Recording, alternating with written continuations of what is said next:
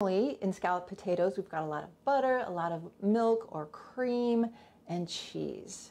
So this was a little bit of a challenge, eliminating all of those things, because I am 100% plant food chef with no added salt, oil, or sugar, and I'm also gluten-free. So this turned out really good though. So the first step is we're going to make our sauce. And we're going to do that in the Vitamix here, or whatever kind of blender you have. And the sauce, so we're not going to use cheese or butter, but we still need richness, right? So we're going to use the good old cashew, the unsalted, unroasted cashew.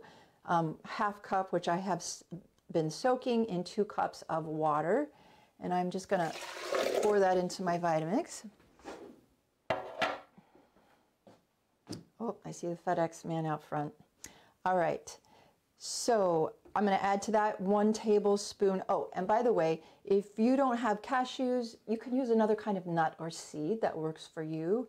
Cashews are really nice because they're white, so it's easy to, they're just like a blank slate. And if you want like a white creamy sauce or a light colored creamy sauce, they work really well. They're also a really soft nut as compared to like an almond, which is kind of a hard nut. I would say I always like to give alternatives to people who don't use nuts or seeds, or they're trying to watch their calories. But for this, you do have to have some kind of fat to mimic this dish in particular. I made this yesterday, and I see I missed a spot on my pan there. So you do need some kind of fat. Otherwise, it's just going to be potatoes in flavored water. So you might as well do mashed potatoes. So you do need some kind of fat, even if it's not the cashews in particular. And then I'm just putting in 1 tablespoon, of rolled oats. And that's just going to help it give it more of a saucy, creamy effect. A little goes a long way. And then I'm going to put in a ½ teaspoon of paprika. And this is the kind I'm using. You can find paprika anywhere. But I'm just using the California paprika from Savory Spice, which is, we have a store in town, a Savory Spice, but it's also online. And what this does is it gives a little bit of flavor, but it also gives the color of like slightly yellow cheese. So ½ teaspoon of that. And then we're going to put in a little bit of black pepper, about ¼ teaspoon, and I'm just going to estimate here. Okay, and then lastly, I'm going to put in 1 medium clove of garlic, and let me just set this down here for the moment. I always like to show my little garlic sleeve here, so I think this is 2 cloves. That's okay. So what you do with the garlic clove is you just put it in the silicone sleeve and you just roll it, and that should release the paper, or start to release it. Sometimes you can pick it off easily. If it doesn't come off easily, you can give it another roll.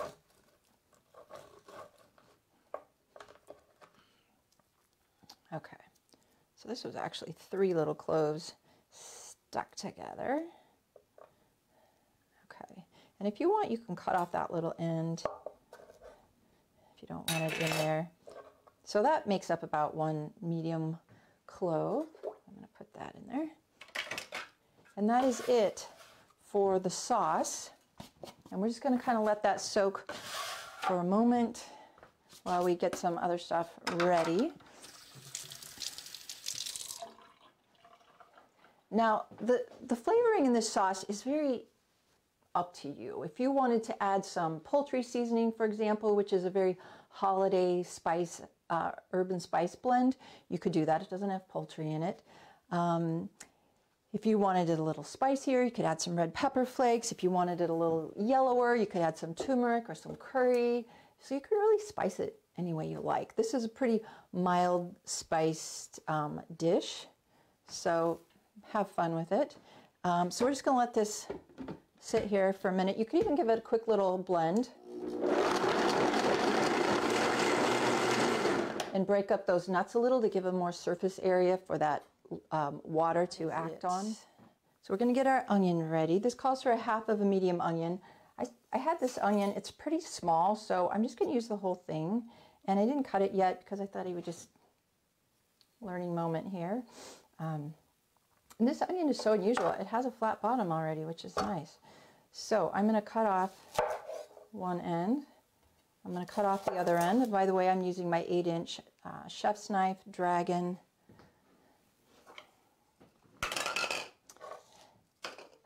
So once you get both ends cut, go down the middle.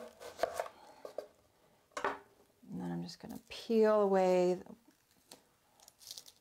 It's usually like the first 2 layers. I usually do that layer and then I do this next layer because it's usually pretty papery. And if it looks funny still, like this one, take it off. That doesn't look great. This doesn't look, yeah, that looks okay. All right, so we'll go over here and we'll do the same thing.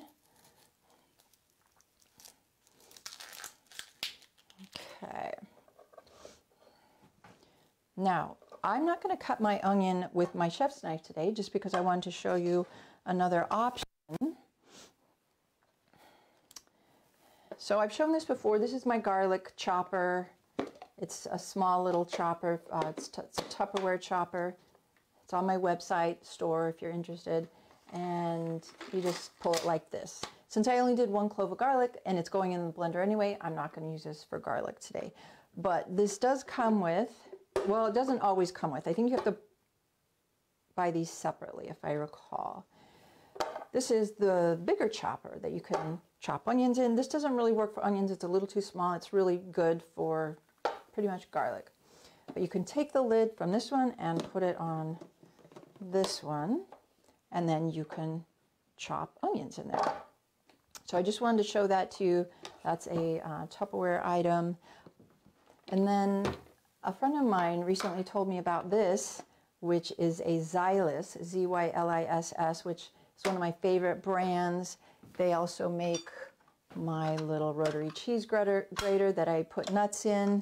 And they just make really good quality stuff. And this is a different size. It's kind of between the other 2 that I just showed you. And I've just started using it, but I really like it. But it's the same idea. You pull this, you can chop onions. I don't know, that one's probably a little big to chop garlic, unless it was a whole bunch of garlic. But I saw my friend make salsa in it, just so easy. So this is great. And is it on my website store? No, it should be, but it's not yet. I should add it on there. Okay, so if you're going to use a chopper, go ahead and help it a bit by giving your onions some rough chops first.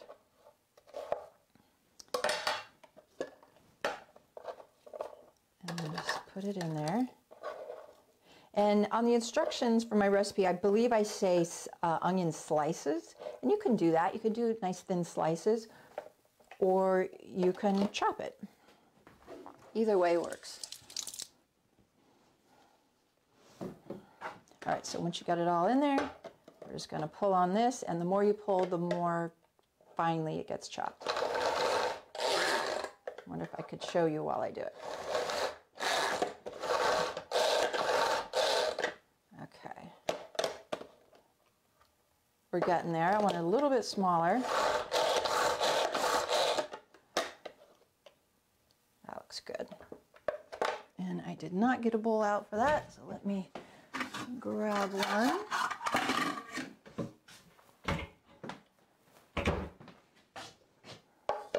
So we're just going to transfer this to a bowl.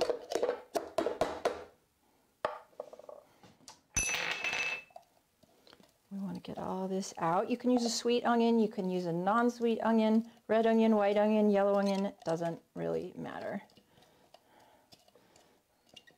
But since I've written that recipe, I kind of like the chopped like this a little bit better than the sliced. Oh, that's making my eyes water. All right. And this is a mandolin. And actually, let's go ahead and just turn this so we can go that direction. Okay.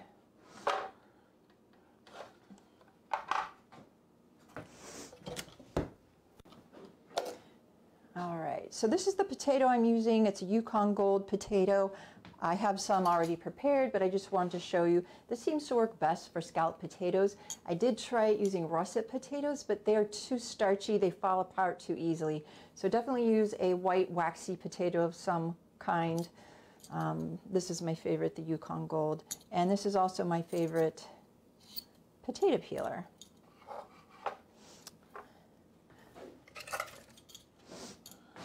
I just thought I would show you this. This is a white, it's called a Y peeler.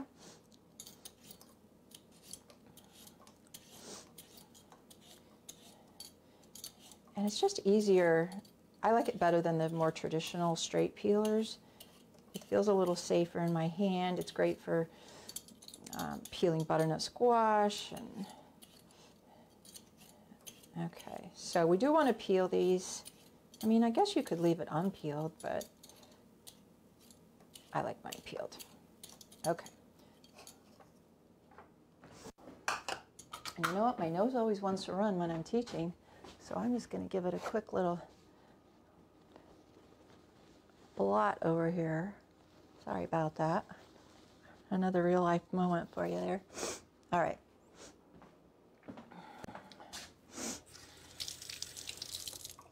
So our potato is peeled and ready to go.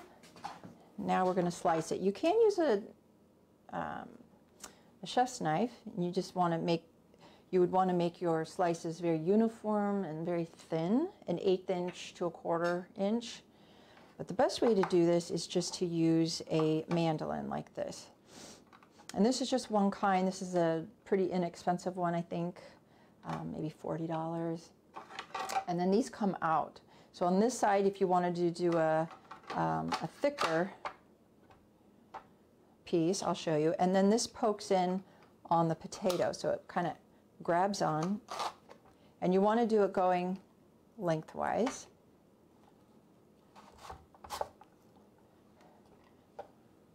So let me do another one here. So this is kind of a, I don't know if you could see that very well, but that's more like a 1/4 inch. What we're going to do is flip it over to the other side, and you can see the difference in size. So you definitely want to use that thinner size. And you always want to use your guard there. Okay. You can do it flat. Sometimes I'll hold it up because the stack underneath gets a little too tall. And then once you get to the very end, you'll end up with this piece, which you can use or toss, either way. All right, so that is the mandolin. It also comes with these other pieces if you want to do like julienne carrots or you want to make French fries. Having one of these around is great. I don't use it all the time, but I'm really glad that I have it in my toolbox. Okay, so I already have a bunch of potatoes already sliced, so I'm just going to add these to it.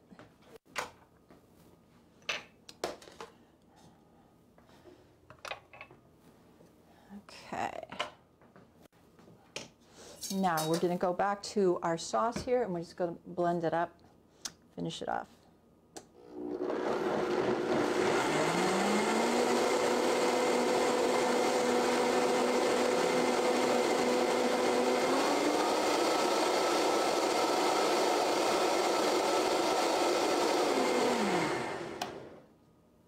And then the last thing we're going to add to the sauce is some fresh thyme.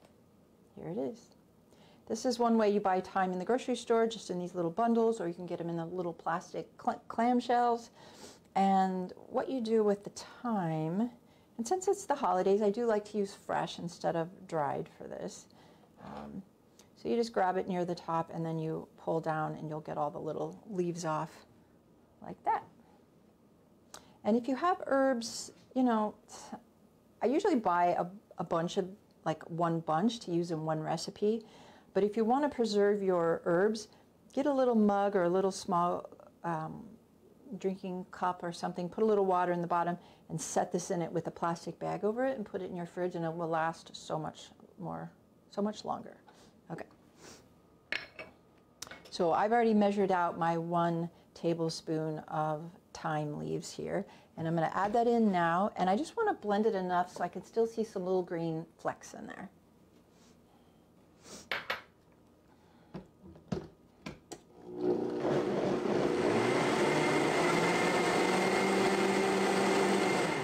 All right, so the first step of putting it together is just to put like 2 tablespoons, or just estimate, put a little bit in the bottom.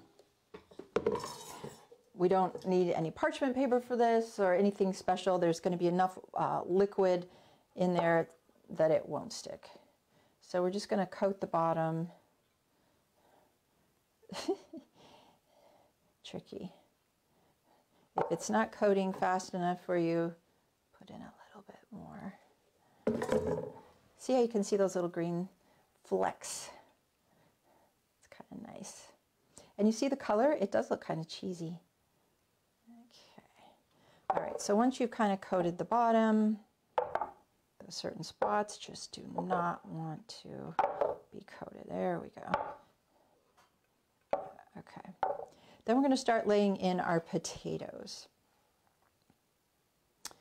And if you do have some that are thicker than others, you could put those on the bottom because we're making the foundation of our house here. So, and what you want to do is just overlap them slightly. If you get any funny ones you don't want to use, just kind of put them to the side. We might use them later. But this is our foundation, so we want it to be nice and strong. You don't want to overlap too much because you don't want portions of uncooked potatoes there. And you see, if you cut them lengthwise like this, you're going to have a lot less work laying them in because they cover more ground. So that one that I just didn't like so much, I'm going to put right here. Okay. Now we're going to add about 1/3 of the onions. Just kind of estimate evenly here. And then we're going to add about 1/2 cup of sauce on top of that. This is a 1/2 cup ladle, so I'm just going to use that. And because of the nuts in here and because of just that 1 little tablespoon of rolled oats, it's going to make a nice sauce. All right, so now we go again. Now this is the middle. If you have pieces that are a little irregular or not the most beautiful, you can use them in the middle. Okay, I want some bigger ones here. Oh, that's that quarter thick one. Maybe I won't use that one. Okay. Now you can use the smaller ones. You're just going to have to arrange them, put more of them in. Okay.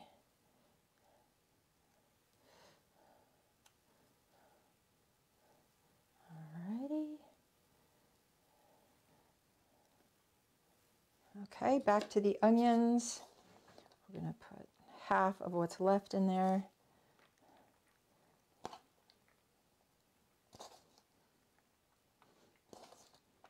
Okay, and then it's kind of like making a lasagna. All the layers, another 1/2 of the sauce.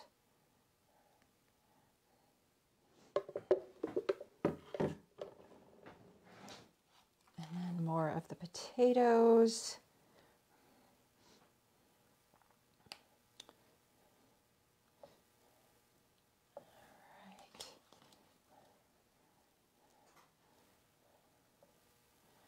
What are you guys doing for the holidays? I imagine a lot of you aren't getting together with family. Are you still going to make a holiday dinner at home, or maybe a smaller holiday dinner?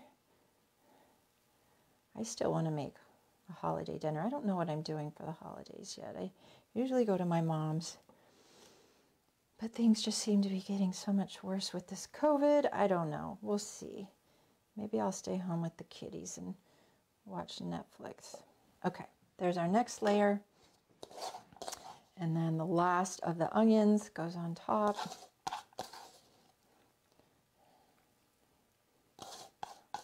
Okay.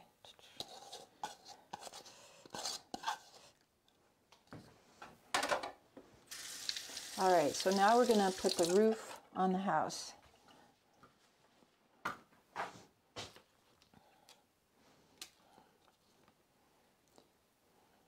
Now, one thing you can do, which I did in the example that I'm going to show you in a little bit here that I made yesterday, is instead of just putting these on like this, you can cut them in half lengthwise and have like little half moons if you want a more, whoops, I got to put the sauce on, a more decorative top. I'll show you what I mean in a sec. So another half cup. Tiny bit more. All right, so now we're going to put the roof on the house here. And I'm just going to do the same way that I've been doing. And you want to have the top look pretty nice, so you don't want any of your ugly pieces on the top if you can help it.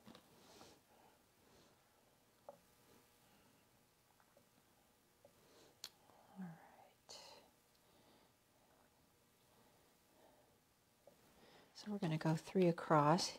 And it looks like I'm going to have extra potatoes, and that's okay. I mean, you could do another layer, but I think my thinking was I didn't want people to run out of potatoes, so I thought it, you know, better a little extra potatoes than not enough potatoes. But if you want, you could just slice, you know, ready to a certain point of the potatoes, and then if you need more, you could slice more. Okay. Here we go. Okay. Ta-da! I think I need one more little piece right here. Do I? Maybe I don't. Am I worrying about it too much? Probably. Okay, there's a nice little piece. I like order. Okay.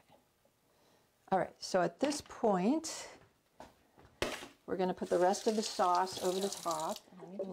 What you are going to be left with is about a cup, maybe I should just pour this, a cup of the sauce, and we're just going to put that over the top.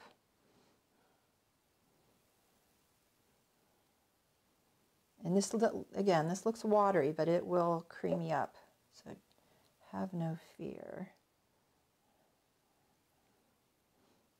Oh, that looks good. I also have another recipe on my website, similar, but it has sliced mushrooms and Swiss chard, I believe. No, spinach, basil, onions. It's really good too. It's called, I can't remember what it's called. Mushroom basil au gratin, maybe? Okay. So at this point, it is ready to go into the oven. And I'm going to cover it with some aluminum foil. If you don't want, some people don't like the aluminum foil facing their food, or definitely not touching their food, because aluminum isn't good for health. What you can do is cut a piece of parchment to kind of just lay on top, not touch the food, but just kind of lay on top, and then put the aluminum foil over it. There is a product, I believe by Reynolds Wrap, that has aluminum on one side and parchment on the other already stuck together. But today I'm just going to use the aluminum foil because I don't want to take the time to cut that right now.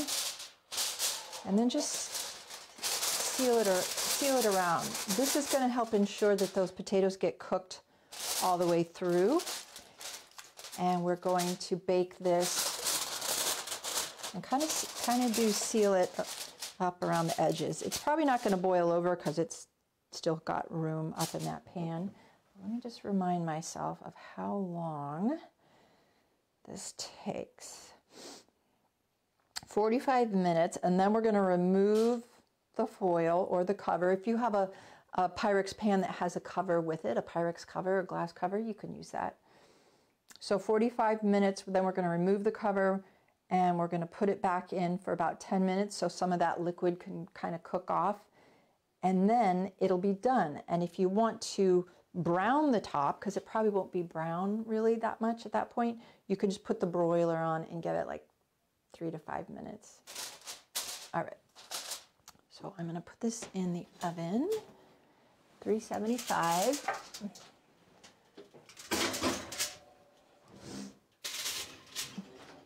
And I'm going to set my timer for 45 minutes. Okay. And if at the end of the 45 minutes your potatoes are still pretty firm, you can put it in for another 10 minutes with the cover on, 5 to 10 minutes. You definitely want your potatoes tender and cooked when all is done. You don't want them to be too mushy either. So here's a finished piece. I put it in the microwave just for a minute, but it's not really hot. Just to show you what it looks like. And I did put it on the broiler for about 3 or 4 minutes, and you can see it kind of bubbles up and it gets nice and brown and crusty on the top. This has been in the refrigerator overnight, so it looks awfully stiff. But it looks pretty. And then I don't know if you can see, kind of see in there. I don't know if you could see that. There's like little creamy layers in there. And then you can see where I cut those potatoes in those half moons, which is optional. So when yours comes out of the oven, I would give it like 5 minutes or so to just kind of settle. So don't serve it right away because it'll be too wet. It just needs a 5 to 10 minutes just kind of settle in and, what's the word? Congeal, I don't know. So you can serve it just like that when it's hot, or you can put a few cashews into your rotary cheese grater and do my little trick of the fake like cheese on top. Or you can do that on the whole casserole dish when it comes out if you want to give it a more cheesy look. Optional.